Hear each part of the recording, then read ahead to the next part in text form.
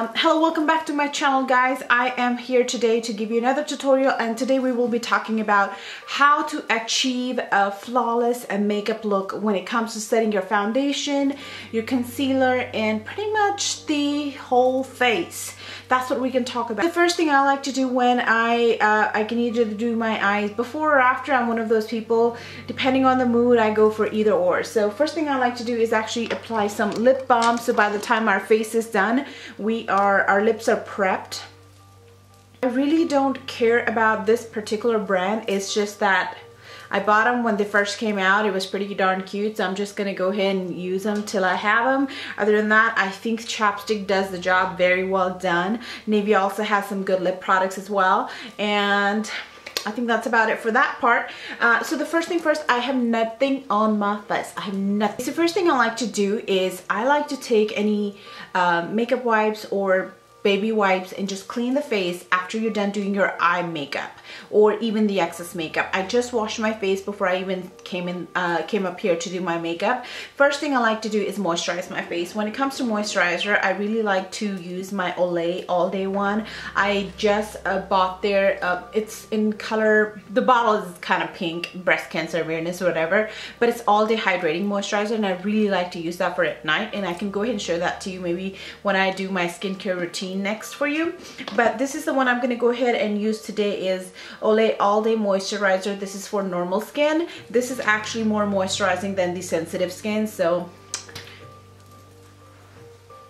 now when it comes to having a very nice and flawless application, you really want to make sure that you take your time with your skin. You take really good care of your skin. So that is what's gonna really show during your makeup application, that your skin is nice and flawless. Okay, so for a flawless application, you really want to make sure that your skin is very nicely prepped and moisturized. So I went ahead and applied about 2 to 3 layers of moisturizer depending on how dry your skin is feeling. So it's your preference as to what you want to do. Sometimes I get even more dry under my eyes. I can go for maybe e.l.f. moisturizer stick or under eye cream. I sometimes also like to apply the Tarte oil as well. But for right now, I'm going to go ahead and apply my under eye cream as well to give me that extra hydration under my eyes. And this will also help me with my concealer when I'm applying and blending. It will help it not crease because it is nicely and well moisturized.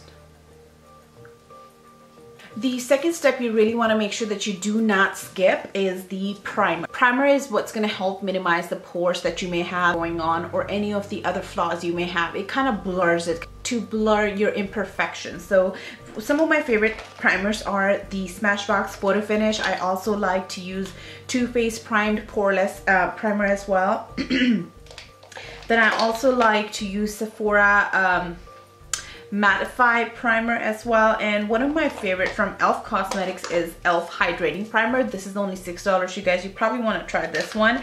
And another one is my favorite is Bare Minerals Prime Time. Actually, I also like to use the Ulta Fabulous Face Foundation Primer as well. This is a very good one as well. So today I'm going to go ahead and try this NARS Radiance Enhancing Pro Prime Light Optimizing Primer sample. This is the first time I'm trying it, so I'm not sure how it is. And I'm going to go ahead and apply that around my T-zone. And I also like to take it around my lip area, around the corner, because that's where I have pores, believe it or not. And then a little bit on the forehead. And you really want to kind of press that into the skin instead of rubbing it all over like a moisturizer.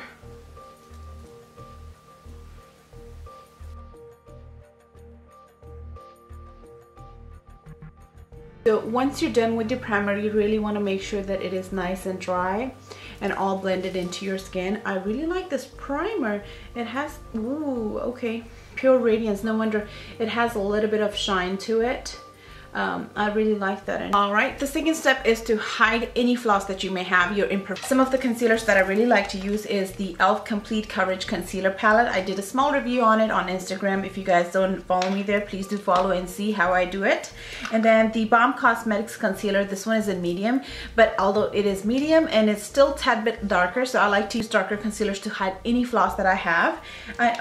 Another one of my favorite is Age Rewind, and as you can see, it's all out. I probably need to buy another one. And I also like NYX Cosmetics concealer as well. The other good ones that I'm really good fan of, I will be showing you my recent haul. It hasn't made it home yet, but whenever it does, I will show you what it is. LA Girl Cosmetics Pro Conceal Concealer. These are some of my favorites for contour and highlighting. MAC Cosmetics concealer is a good one as well. I also like to use e.l.f. medium coverage concealer, the one in the tube. I love the coverage it gives you. It's a very nice one as well.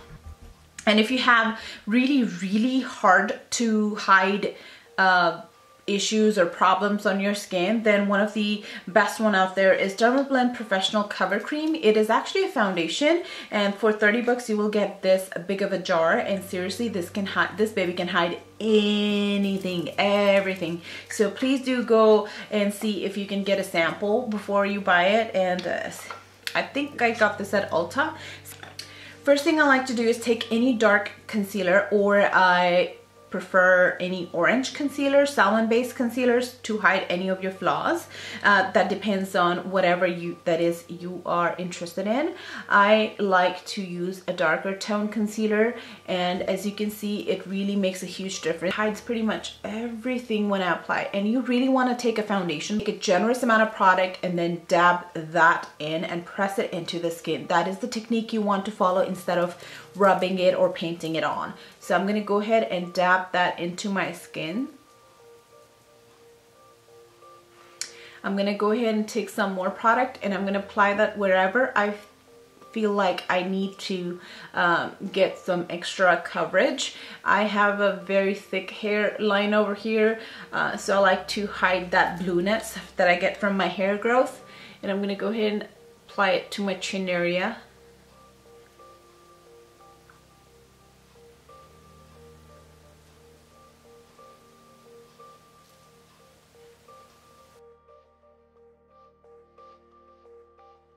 You can use your fingers as well to blend this into your skin, or to even apply.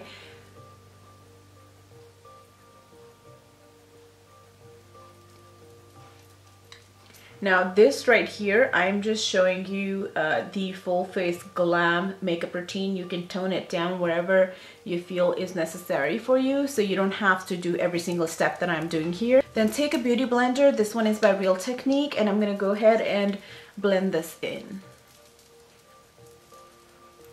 For some of you, this should do it. Maybe you can just go ahead and apply some powder here and blush and bronzer and highlight, and you're good to go. But I'm gonna go ahead and take it to the next level for some of the makeup geeks and makeup nerds like me. And the second step from here is to apply your foundation. Foundation I'm applying today is Chanel, and I'm gonna go ahead and take that again on the same foundation brush, and I'm just gonna go ahead and dab that everywhere on my face.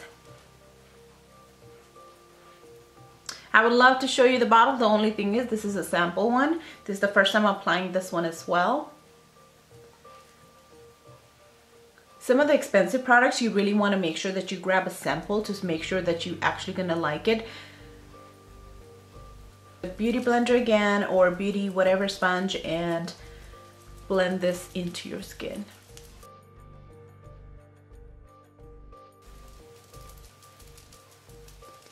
I really like the way this foundation smells. I'm liking the coverage, full coverage foundation. So I tried 2 new things today, and I'm liking both of them. What do you know? So you really want to make sure you press this into your skin. You take your time with each individual step. Everything needs to be well blended. Do not apply a whole lot of product the first time. You want to take a little bit at every single step, and if you feel like you need more coverage, more product, once you blend everything together, you want to go ahead and then apply a little bit more. So say if I were to use any other foundation, I'd do the same thing. You want to make sure you take your time with every single application. Get a beauty blender or beauty sponge and wet it, squeeze the excess water, and then press everything into your skin. This will help your foundation last longer, look flawless, and also to create a very smooth skin for you.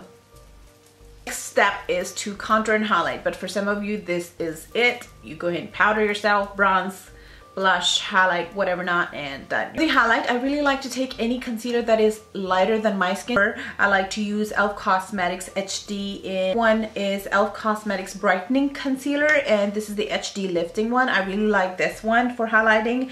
Then any lighter concealer, like I told you, this one is by Mary Kay, and this one is in, what is the color here? Ivory. And I also have a Physicians Formula. This one is in light to medium. And then there's a neutralizer by Maybelline Cosmetics, is one of my favorite one.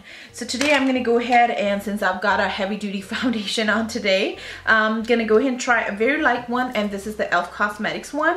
And I'm gonna go ahead and, looks like this one's out. That's how much I like this product. I'm gonna go ahead and take very little amount and just, did I just say very little amount? Because you know I don't take anything very little. I'm gonna go ahead and apply it just around my corner of my eyes, under my eyes. I'm not gonna take it all the way out because I really want to mainly concentrate on the center. You guys know the drill. I'm gonna go ahead and apply it onto my nose.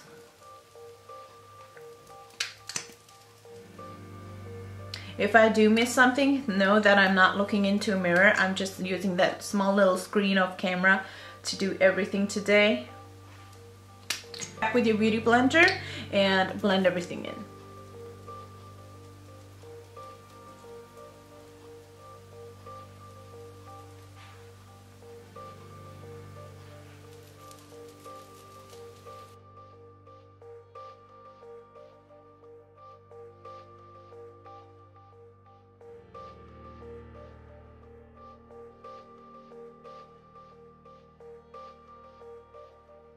Once your concealer is done and blended, you want to make sure that you set it right away. The best product that I can suggest you guys is Laura Mercier, that everybody's raving about, and translucent for under eye setting area. And then you can also use Stay Matte translucent powder by Rimmel Cosmetics. The other one that I would like to suggest is Ben Nye Banana powder is a good one as well. And Rice powder by Palladio translucent. This one is a good one as well. And I also like Pop Beauty Defender powder. This is No Show No Shine powder. I really like the pigmentation of this. This is very translucent, but it is yellow, kind of like a banana powder or Anastasia Beverly Hills highlighting powder. I love this one as well. It's very buttery smooth. So I'm going to go ahead and today use the Laura Mercier translucent powder because I've got very heavy coverage going on, and this is a very lightweight. I definitely don't want my foundation to cake up on me. So depending on the type of foundation I've got going on my skin is how I pick my powder to go for. So I'm going to go ahead and take my Real Technique setting brush, tap off the excess, look all the way up, and you want to make sure you dab this into your under eye area to set it. Again, we're not blending, we're not going in buffing motion, we're just going to press the product into your skin. And the first part you really want to concentrate is your under eye area because you don't want that to crease up. Look up again.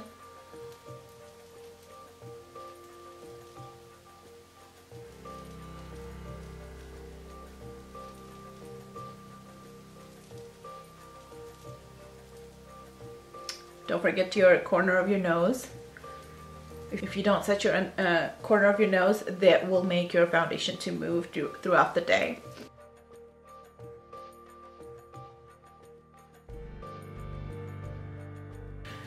Now I'm gonna go ahead and set my whole entire face. If you don't want to do the cream contour, you can go ahead and just move on to this step. But if you want to do cream contour, do that first. You need to set that with the same exact color powder. One I like to use is the L'Oreal True Match powder, is in caramel beige, and this is the one I like to use to set my wet contour, cream contour, when I use with the LA Girl Cosmetics espresso or any other product. So I'm gonna go ahead and set my whole entire face. So I'm gonna go ahead and use the foundation powder. Foundation powder would give you more coverage, so that means you're gonna get a little bit more of a very nice and flawless looking finish than just bare minimum. So if you want to use, if you prefer a lighter coverage, you definitely want to use something that is more translucent, or just a powder. This one is powder foundation, and my favorite one is from NYX Cosmetics, and the color is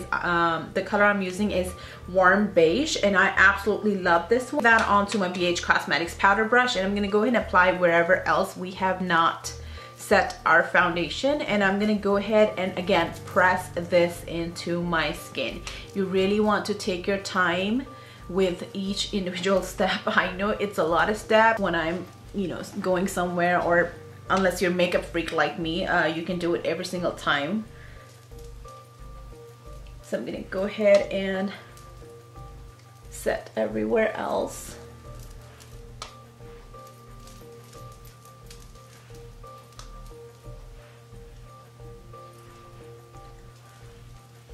Don't forget to set your nose area. I know we set the top part, but we didn't on the side.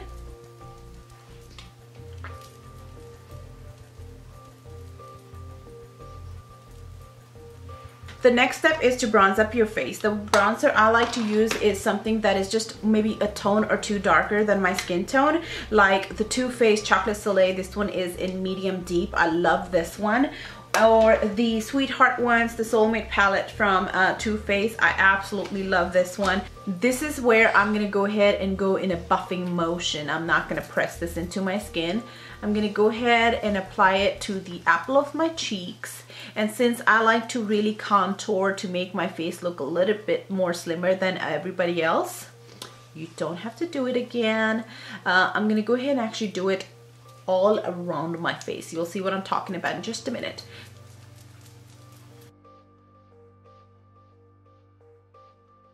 Once your foundation, your powder, everything is set smooth, as I explained to you guys, this part will be not a problem at all for you.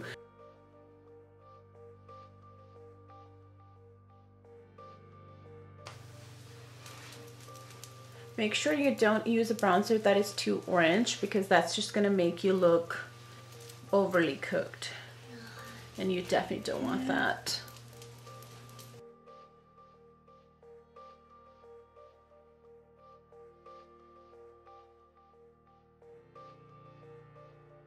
I'm now going to go ahead and contour my face. My favorite product to contour is e.l.f. Cosmetics Contour Palette, the Kat Von D Contour Palette, and Anastasia Beverly Hills Contour Palette. Today I'm going to go ahead and use my inexpensive e.l.f. Cosmetics Contour Palette, and I'm only going to take, since we already bronzed, I'm not going to use this one. I'm going to go ahead and just contour using this one right here, or you can also mix the two together. So I'm going to go ahead and take, this is also an e.l.f. angled blush brush, but I like to use this for contour. Take some product on it, tap off the excess, and then I'm going to go ahead and kind of take it upwards.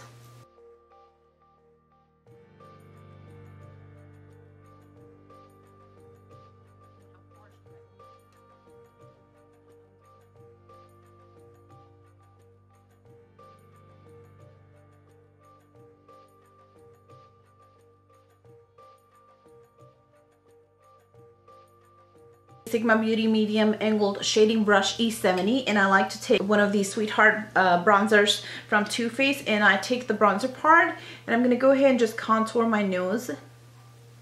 This is a very good color for my nose contour. I really like using it for that. And I'm going to go ahead and take it all the way up to my brow bone.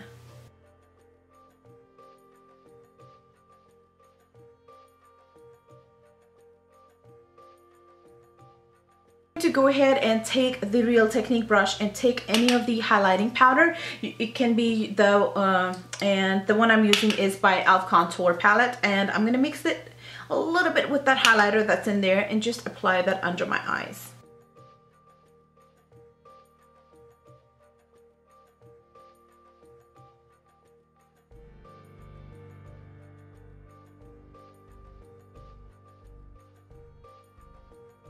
I'm now going to go ahead and take a Dual Fiber F50 by Sigma Cosmetics, and I'm going to go ahead and blend everything together. Take any excess product off. This is what's going to make your face less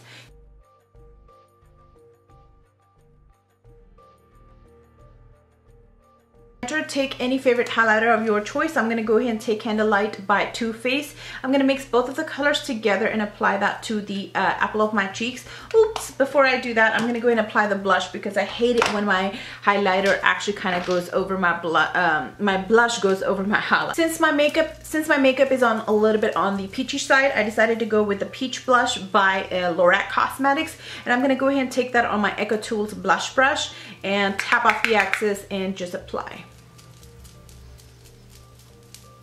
And now we can go ahead and highlight our face. I'm gonna go ahead and mix the two together and apply that. I really like this brush for this. This is Crown Brush Dual Fiber Blush Blender C490.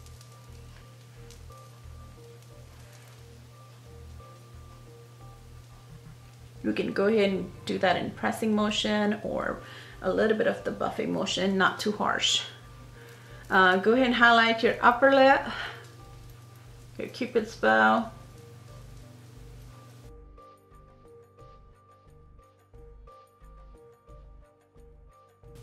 So that's pretty much is it for the face. Before I and what you want to do, you want to really go ahead and take a setting spray. My favorite one is Urban Decay All Nighter Setting Spray, or MAC Fix Plus is another one, and I'm gonna go ahead and set my whole entire face. Pretty much shower with it.